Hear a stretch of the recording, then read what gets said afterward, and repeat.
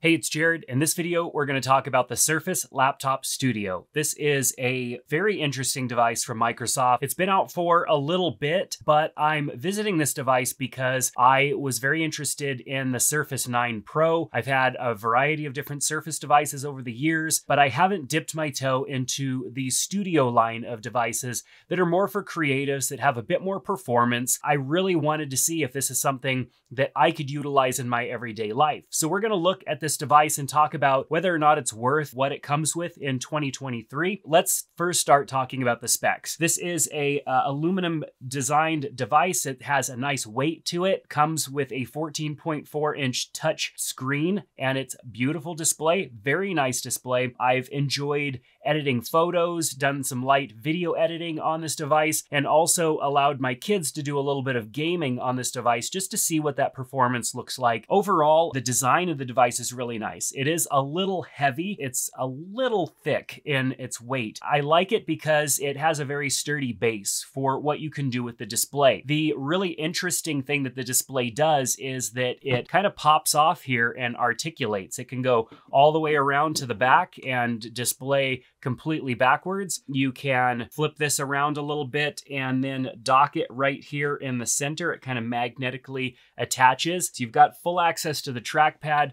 As you can see here, you've got the display right here, and the keyboard is now hidden behind. If you had a stylus, which this works with the Surface Slim stylus, is what I've been using with it, and it's a great experience there. But it also will lay down all the way flat, and this is an interesting form factor. This is something that I've kind of always wanted for doing creative work, is to have some sort of a display like this in a mobile platform. The Surface 9 Pro does that. It can go down flat like this, and it's significantly more lightweight and compact. This device has the performance that you need if you're gonna do more heavier lifting. If you wanted to use a stylus to do some heavy photo editing and video editing, this has the performance for that. So while it being a little thick, so you can see here, when we have this folded down and flat, this is a pretty good size device. It's not thin by any means, but it's not a big deal in what it accomplishes.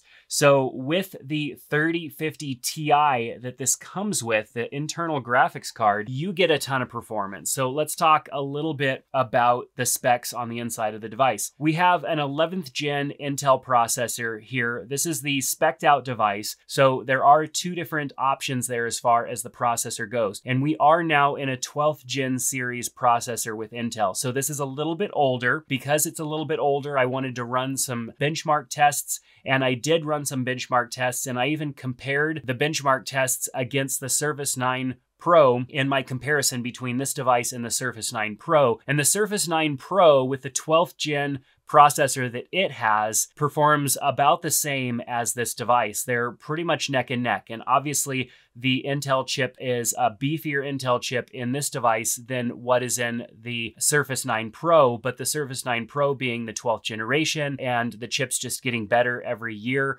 the performance is about the same. It was interesting to me when I did some comparisons in software, which you'll have to check out that video, in doing some comparisons with this device and other devices, the performance was still relatively good.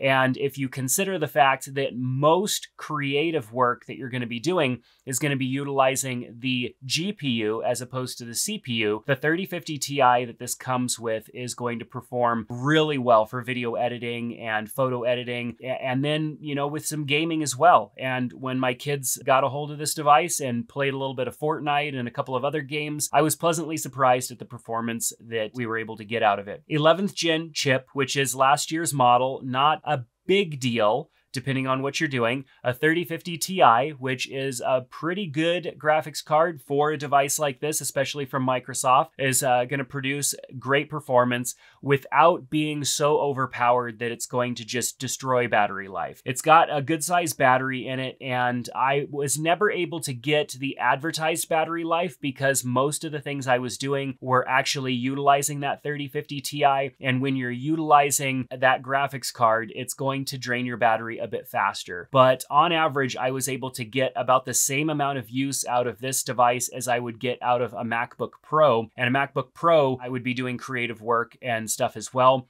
And that type of device is highly configured to operate well on battery. On this device, on battery, you're going to get a little bit less performance. That's very common on Windows laptops, is that when it is unplugged, it goes into a more power-friendly mode and it drains the battery less because it's not giving you the full performance. But I didn't notice drastic differences there. I was still able to get a good day's work out of this device while on battery power before plugging it back in to charge for the night. Now, to continue to talk about the design and the specs, we have the Surface connection over here on the right-hand side, and I opted to connect this to the Surface dock. This is the second generation of the Surface dock, and it has two USB Type-C ports on the front of it. It has two USB Type-C ports on the back and two USB Type-A, as well as an Ethernet connection. And the reason that I went with this is because I wanted expandability. There are only two USB Type-C ports on this laptop. Over on the left-hand side here, there are two of them, and that's just not enough for expandability.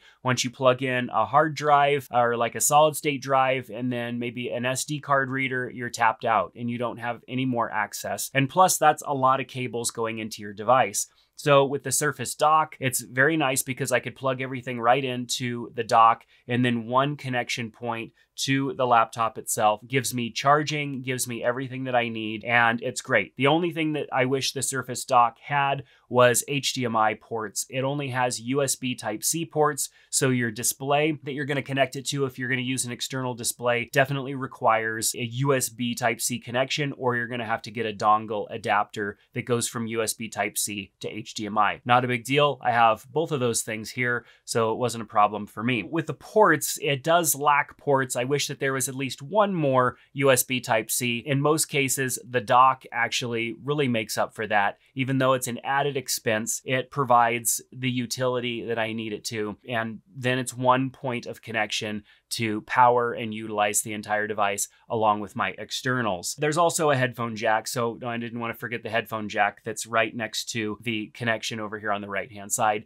And of course, the dock has a headphone jack on it as well. So the first thing that I did when I got this device was jump into Adobe Lightroom and started doing some photo editing. I had a batch of photos that I needed to go through, so I imported them and started working with those photos. When editing photos in Adobe Lightroom, the 3050 Ti really starts to shine because Lightroom is able to utilize that graphics card, and editing performance in Adobe Lightroom is great when you have a great graphics card. So definitely worked really well on this device. I was a little bit surprised at its performance was when I was exporting. The exporting process wasn't quite as fast as I thought it would be, but I realized that Adobe Lightroom, when exporting photos, utilizes the CPU more than it does the GPU. You should definitely check out my comparison of the Surface Laptop Studio to the Surface Pro 9. I did not expect the exporting of photos to go the way that it did, so make sure to check out that video. So exporting definitely on this device was slower than I thought it would be, but that's not the end of the world. Usually, if I'm going to be exporting a bigger project, I will walk away from the computer and let it do its work. But editing photos, a great experience. Now, I've been using Adobe Premiere Pro a lot more lately, especially now that I'm working with a video editor. And with that video editor and Adobe Premiere Pro, I export all of my videos on this end. And so when I export the videos, I want good performance. I want those videos to be exported as quickly as possible. And with the 3050 Ti that this device has, I can count on those videos exporting relatively fast. If I compare that to maybe my MacBook Pro, which is an M1 Max, the M1 Max is a slightly faster than this, but not by much. Considering the price difference, this is a lot cheaper of a laptop than what you would have to spend to get a Max Edition MacBook Pro. So video editing was a great experience for me on this device, and especially when I have to plug in externals and everything and connect a lot of additional memory to my device so that I can work with those big files. Being able to connect all of that to the Surface dock was a great experience. So I wanted to see how this laptop would perform when gaming. So I brought in my kids, we installed Fortnite, and I let them loose. Now, this has a 120 hertz display, and most of the time when they were playing, it was around 100 to 120 frames per second that they were experiencing, except for when there were more intense scenarios, when they were jumping around a lot, maybe avoiding gunfire, that it may dip down into the 80s or 90s, but most of the time it was around 100 or 100 plus, which is great. That's good performance out of a device like this, and with most most games, I think you're going to see great frame rates on this laptop. So it's definitely a good option for gaming. It's a great line between a gaming laptop and a creative laptop, offering the best of both worlds for those of you that are interested. So what are my final thoughts on this laptop? First of all, the design and just the way that the laptop works with the studio type of display that pops off and articulates and kind of goes into a more creative mode. I like that. It definitely would take a little bit of time for me to kind of rework my workflow to figure out the best way to work on a device like this. If I wanted to truly be in a laptop scenario, this is a great option because I could flop the screen down and go flat with the display like I showed earlier, utilizing a stylus and sit and have this on my lap while relaxing and utilize it, having the performance of something that I typically wouldn't be able to find elsewhere in a device where I could use it like a true Surface device. I think that's a really neat option and something that you can't find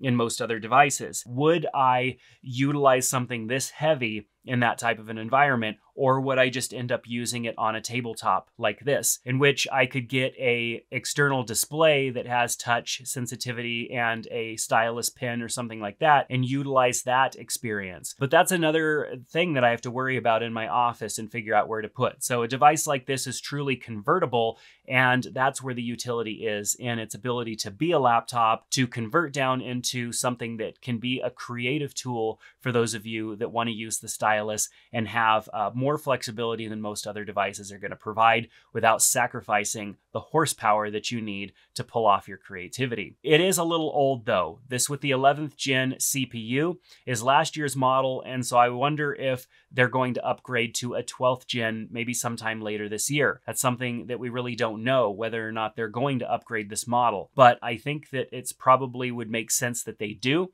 because it's a current model that they're selling, and there hasn't been any signs that I'm aware of that they're going to discontinue this line of product. So later this year, they might upgrade to a 12th gen. And when that happens, we would likely see a performance boost because the 12th gen, it just really performs a lot better than the 11th gen. And then also the 3050 Ti, we might see maybe jump up to a 40 series or something like that, which would be a significant performance boost as well if you're doing heavier lifting things. If the creative work that you're doing is fairly light and you want a convertible device, you're not concerned with a massive amount of horsepower for elaborate video edits and stuff like that, this device is absolutely perfect, and you're going to get many, many, many years of use out of this device with its current spec sheet that it comes with. There obviously are a couple of different options spec-wise that you might think to choose, such as more RAM to future-proof the device a little bit. You can spec it out with up to 32 gigs of RAM, and then you also might want to go with the 1 terabyte just so that you have enough storage. Of course, there is a 2 terabyte option as well for this device, so if you need more storage, you might expand to that as well. Make sure to check out the links in the description below so that you can see the current pricing and availability of this laptop.